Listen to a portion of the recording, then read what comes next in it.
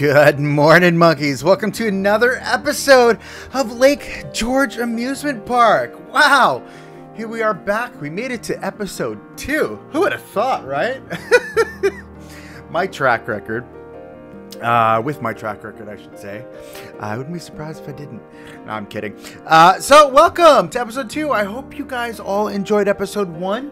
Welcome to you guys who are new subscribers. So many new subscribers after this last episode. Really thankful for that. You guys are awesome. Thanks so much for joining. Definitely spread the word. Tell your friends about me. You know, I'm here to stay. I've got this series going. I may possibly start another one. I've done so much work in the past couple days on the park file. I've got 3 or 4 months worth of videos already cut for a weekly show. So I definitely have some time to play around with possibly another series. So we're going to see what happens there. It's a potential. But yeah, so welcome to all you new subs. And for those of you that have been with us and have come back to see more and hear more, well, welcome back. Thanks so much for being loyal and faithful and enjoying my channel. I hope you guys continue to enjoy. So, what are we going to talk about today? Well, we are finishing up our entrance. See, we already got a lot done here as I was rambling on.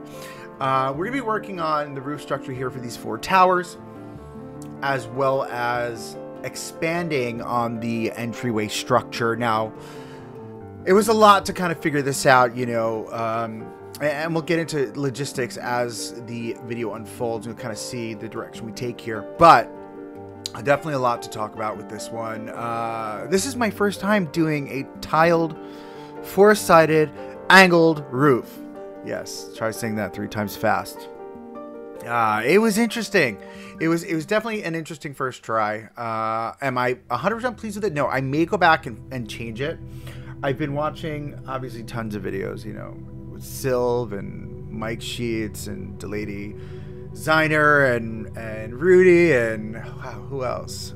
John, Mass Bandit, and then obviously my countless people in the Discords that I'm in. Just watching their stuff, kind of how they do stuff. I'm definitely gonna go back, I think, and change this. But just from this series alone, I already feel like I've grown quite a bit in my style, in the way that I build, you know, and kind of what I'm going after for final product or end product. And I definitely think I fall in the realm of ultra realistic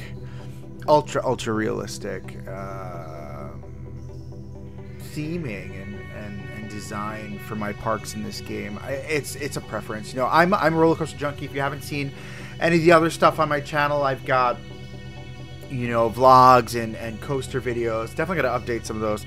More of those to come, by the way. I've got some stuff on file that I need to actually cut. But that being said, you know, I definitely come from a background of loving theme parks, and I felt very lucky. I felt very lucky to be able to create this ultra realistic kind of vibe. Where I am now with the park versus what you're seeing on this video are leaps and bounds, right? But really excited to kind of go the direction that I'm going. Love this fantastic platform to play on. I gotta be honest with you, you hear so many people have complained about quite a few things in this game. The path is definitely an opportunity. There's also, or the pathing tool is definitely an opportunity. There's also some minor opportunities, I think, with AI in the game. But overall, I think it's a really good platform to be able to portray a theme park and create a theme park. You know, when you get into that creative groove, as you saw in my first episode, it's really not about kind of doing one specific thing for a whole episode. It's wherever the creative flow takes me. And that's what you guys are seeing. So this is definitely a long haul series, right? Being able to watch it weeks on end and see the growth and development of this park. You know, there's no definitive goal for each episode, and I think that's what I'm going to like about doing this series. Was the last one I felt very tied into kind of what I was doing. And if you haven't seen it yet, Monkeylandia, I'll put a link up top on top of the screen there for Monkeylandia. that was definitely a very, okay, we're going to do this today. We're going to do this today, right? Type of series. Whereas this series, it's going to be very, very organic, very free-flowing. And as I ramble on, there we are. We're done with our first spire, almost. Definitely an interesting process. I like the way it came out. I'm not in love with it, though. If you guys have any suggestions, I appreciate it. Throw them down in the comments below. That'd be awesome. But yeah, so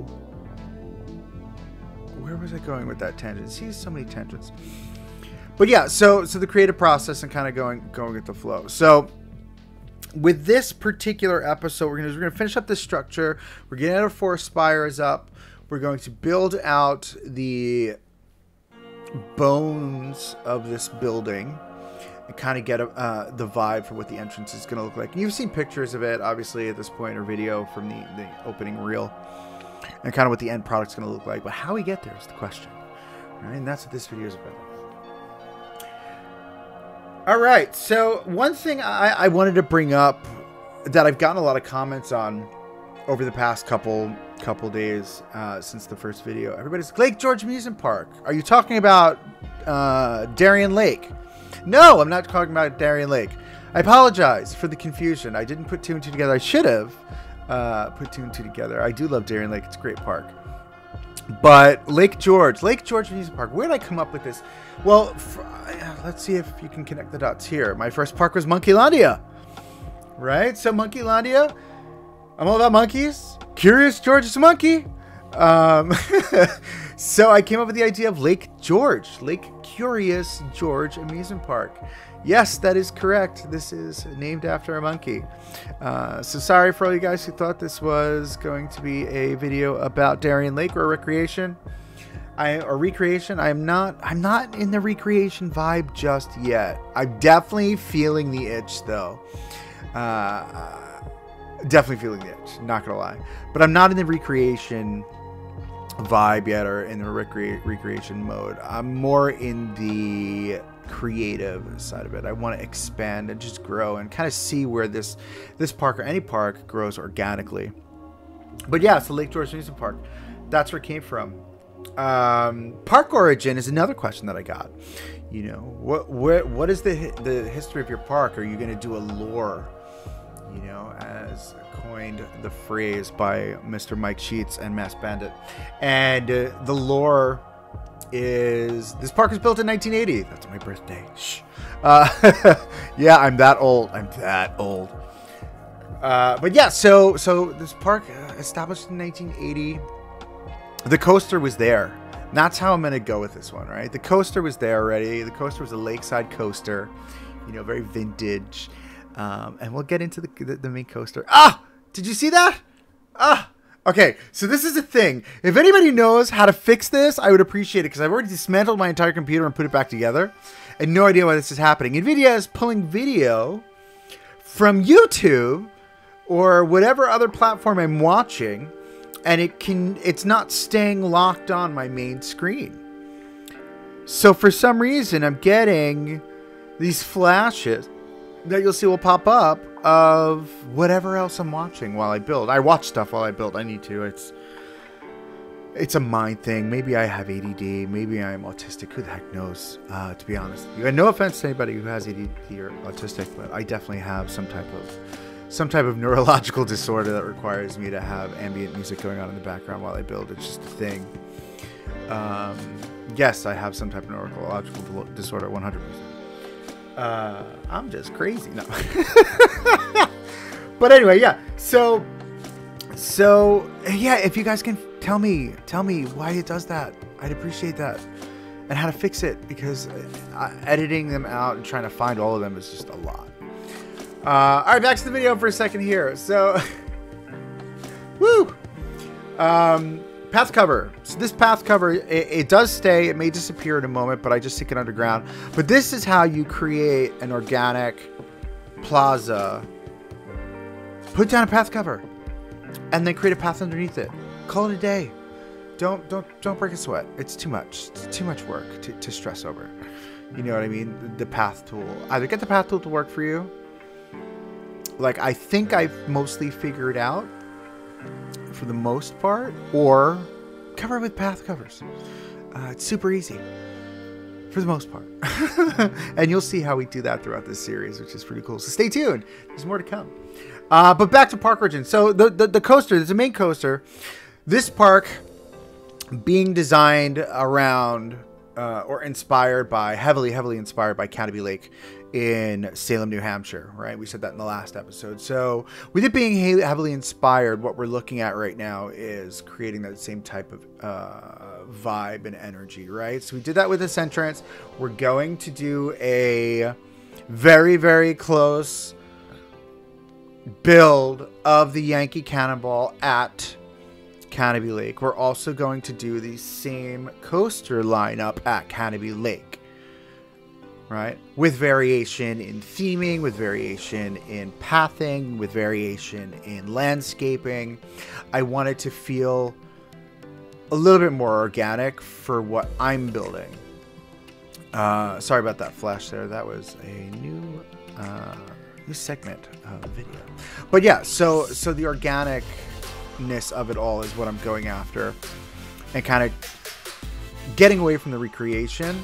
I want to pull that same vibe of Canopy Lake and have that vibe be emulated through this park, but in the same breath, I don't want to copy that park 100%. I really love the view from the entrance across the parking lot to the Yankee Cannonball. If you've never seen that, I will throw that down in the link, or throw a picture down right here, excuse me. It's a stunning look. It's a stunning view, you know, and it's so America, you know, so mom and pop amusement park, you know. It's literally parking lot, main entrance, parking lot, coaster. You know, it's just, there's something about it that gives you this quaint feeling, which I dig. I really dig.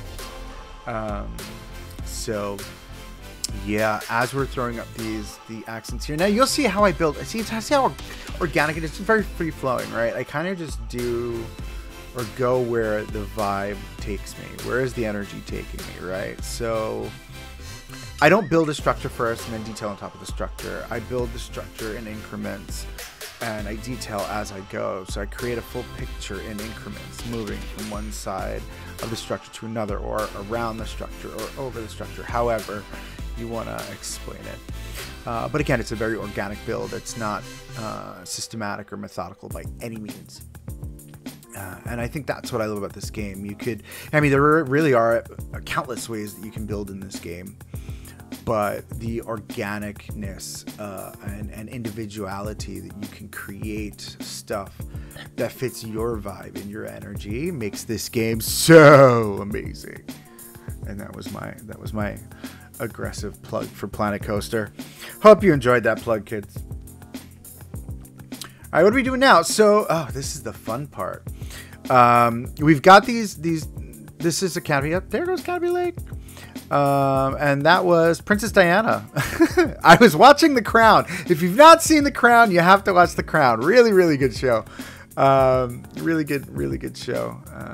But yeah, you're going to see a lot of that, by the way. It's going to drive me, the frustration level is going to be out of control. I tried to edit out of all of the video, but I got to be honest with you, there are so many. Like, this particular video is about 50 or 60 segments of video, because I kept having to clip out those moments of flashing screen from like Hulu or YouTube or whatever I'm watching. And mind you, I edited 12 videos, right? And it just made the process so long. It took me 2 days to edit the 12 videos. And I was just like, oh my God, this is torture. You know, I just want to hit speed times 12 and go, you know? But yeah, so back to this canopy. So we're building out this canopy. This canopy is going to house security. All right, so we've got the first row of canopies. First row of the overhang or canopy or roof or whatever you want to call it. Those are the ticket booths. And then this is going to be, oops, sorry, bumped the mic. This is going to be for where security is going to be housed. Going to be housed inside of these fun little, or underneath this fun little canopy set up here. So our side building. So one thing about Canopy Lake that I couldn't do here was the rounded. I mean, I could have done it, right? But I've already expended 10,000 pieces alone just on the shingles. you know, so I didn't want to absolutely destroy piece count. So what I decided to go with is a square facade here on these appendages that come out of the main entrance. And I think again, you know, you've seen the video. I like the end product. You know, I think it came out well, and it gives the same type of vibe and energy that we're going after. So I'm cool with it.